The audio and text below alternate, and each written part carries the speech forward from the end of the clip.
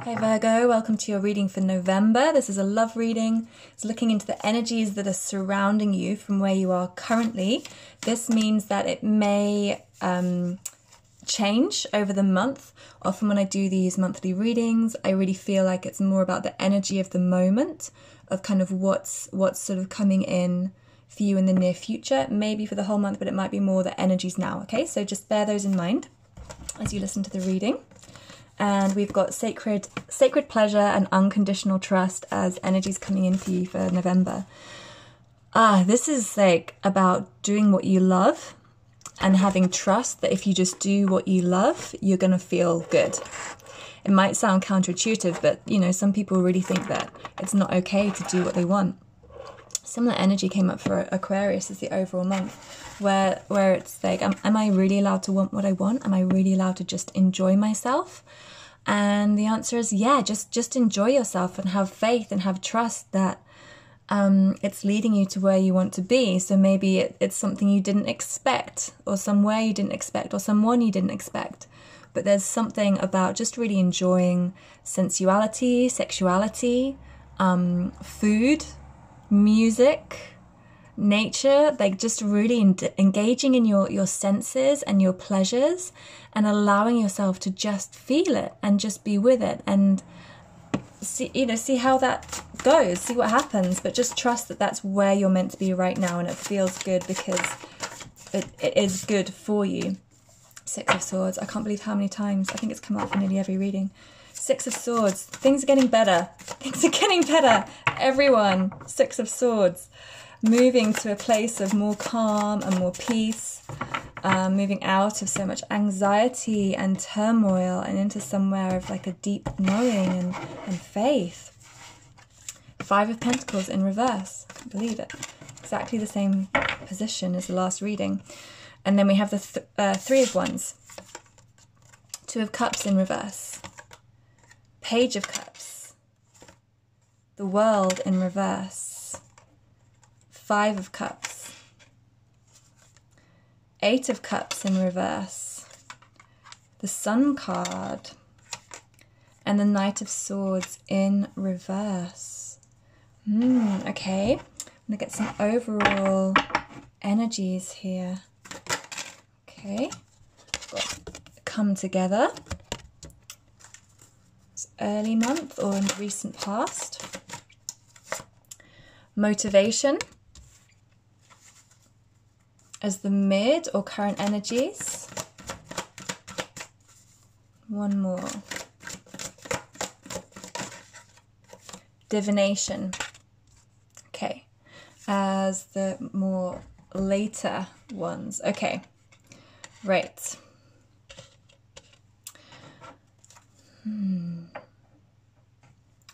I feel like there's been some kind of reconnection. It's like a it's something you were hoping for.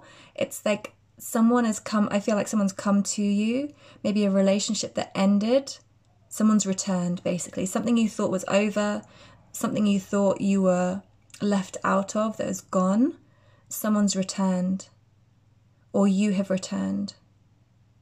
But I feel this is someone else. I feel this is someone else is returning to you. Yeah, there's been fights. Maybe you thought it was over because there was so much fighting and conflict, and it made you feel really cold and feel left out. But okay, as a man,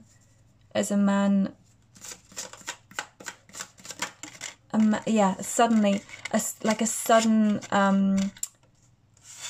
offer of love, or a sudden receptivity of love may have taken you by surprise. You weren't quite aware how much you felt or your feelings, and I think there's someone back in your life. Yeah, the King of Hearts. It feels like someone's returned home. Someone's back home. Could be a father figure. It could be, you know, father of your children, or you're the father, and it's like this warmth and this love and this kind of feeling of safety and security. is returning. Someone's come home. This is what I'm just hearing. Someone's come home. Somebody or someone's come home. Okay, and then there's like this, like, what next? Okay, how are things going to evolve from here? You may be just kind of here thinking, like, waiting and expecting this kind of love and this passion to come through, because again, we've got the world in reverse. It's like something's not over. Yeah, the sun, we've got the sun coming out again and again with this bright and this warmth, this expectation. You're just really feeling so full and feeling so happy and excited about this possibility and this return. Yeah, it's the end of quarreling, the end of fighting, joy, light, warmth coming in, and you feel like taking action. You want to do things. Maybe you want to plan things. You want to go somewhere together, do things together. And this could be where you are right now, and in this kind of feel like excited expectation, really feeling. You might be feeling very sexual, very sensory. This is why this pleasure's coming up. It's like this looking for all these things. Then coming in towards the end of the month, okay, there's a realization. Okay, I feel like you may be really excited about someone coming back, or someone else is really excited about you coming back. I do feel like there might be some kind of upset that comes in, where it feels like someone is being self-centered, where they're not able to really give to the situation, or they never really were giving to the situation. There may be some kind of revelation or understanding about this, something that you thought was working isn't working, and there can be a break. You know, there might feel like a break in the bond again, especially if there's a lack of healthy communication, or communication is unhealthy. So it can be bickering or manipulation or gossip, or just fighting, like digging. I feel like, okay, just go with it, because I think whatever's coming in, just allow yourself to enjoy it, because we've got the trust and the pleasure card. So allow yourself to engage and involve yourself and go with the feeling, and be aware in the future just to if it doesn't work, it doesn't work. Okay, it might feel like it doesn't work for you. You might feel like, actually, you know, I thought this was going to be sunshine and roses, but it's not. It's the same old thing, and actually it's not what I want. So really, there's a bit of a journey. There's a bit of a journey this month for you. Bottom of the deck. The Hermit. This is all about seeing your inner light, looking inside and understanding. And I feel like you're going to have like some kind of revelation from inside, but it's about allowing yourself to follow your passion and your desire and what you want. I think that's going to take you to this place of understanding, of deep inner standing, where you really get what's been going on. And I always think if this situation or relationship is not right for one person, it's not right for either person. Okay, it's not meeting your needs somehow, and so just be aware. You know, anything's possible, but just look after yourself. Okay, let's see. Okay, risk. There's a risk. Okay, disruption. Okay, so it's like, I feel like it's not set in stone, right? You can take things how you want to. You can take them as devastating, an ending, a loss, not what you think they are, not what you thought things were going to be. Or you can see that understanding is going to bring you healing, is going to allow you to grow and evolve and develop. This situation is really about learning, and it's about going with it and allowing it and experiencing it and allowing whatever happens, and knowing that whatever happens, you are still you, and you still have absolute value and absolute beauty within you. So remember that regardless of what goes on. We've got transformation and fear with the swan and the fear. This can be about really embracing your fears, embracing what scares you, allowing yourself to kind of dive to be led by your passion, and trusting that this is a part of your growth, because this is what I really feel. It's about you evolving into a new way of being. You know, the swan is the evolution from the ugly duckling, right? It's this classic story where you might see yourself or have thought of yourself in a particular way, but this connection or relationship is actually bringing you into this full beauty and this full glory. And that can be really scary. You know, transformation can be really scary. It's scary to take risks. It's scary to go into this place where we evolve and we heal. But this is how we do really grow as people, and how we grow to have so much strength and knowing and real inner beauty with ourselves.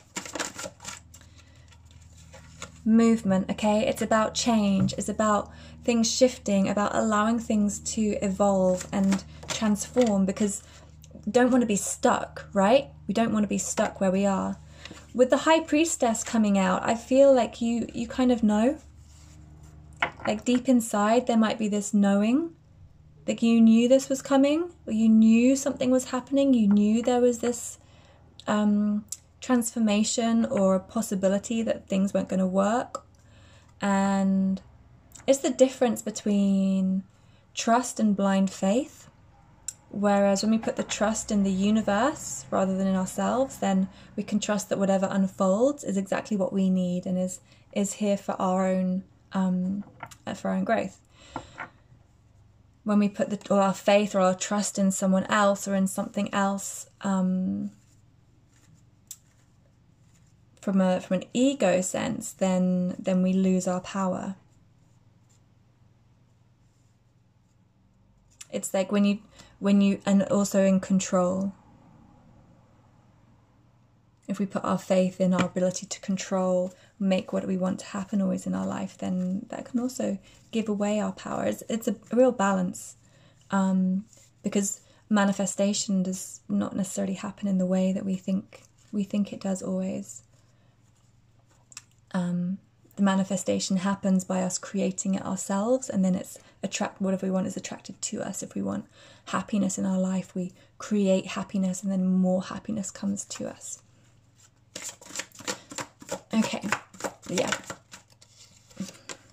Anger, retaliation, jealousy. This could be you, could be someone else. But yeah, just be aware that these feelings can come up.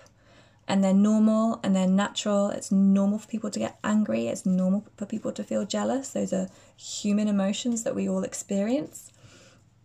And it's okay. You might feel like you want to fight back. You feel something unfair has happened to you, or someone may be jealous of you. But this is about allowing and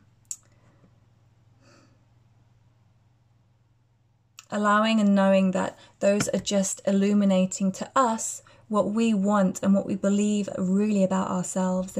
If I feel jealous of someone, I'm like, okay, what is it about that person that I feel I want, I need, or that I feel, something. When I compare, right? Jealousy comes when we compare. So what am I comparing? Is there something that I need to step into my power, that I need to do for myself, that I need to look after myself more? I want to work out more. I need to spend more time on my work. I want to decorate my house, whatever it is. It's about allowing ourselves to see those things and then take action on it. And if it's something that's out of our control, then you just have to stop comparing, because you can't control some things. So it's about letting that go. And I feel like this rebirth of wealth is just have trust that you have the riches and you have the resources and you have the power in yourself to create what you want and to bring in a beautiful life. And it's maybe about a re-understanding of what richness is or what wealth is for you. You might have new values, or your values are changing, or you understand what's important in relationship, what's valuable in relationship. Money is not the essence of a good relationship and can't be used as a negotiating tool for relationship. So what is important? What do you build a foundation upon? Okay, I'm going to leave it there for you, Aquarius. I hope that you have a really pleasurable month, because I feel like there's some good and there's some challenges.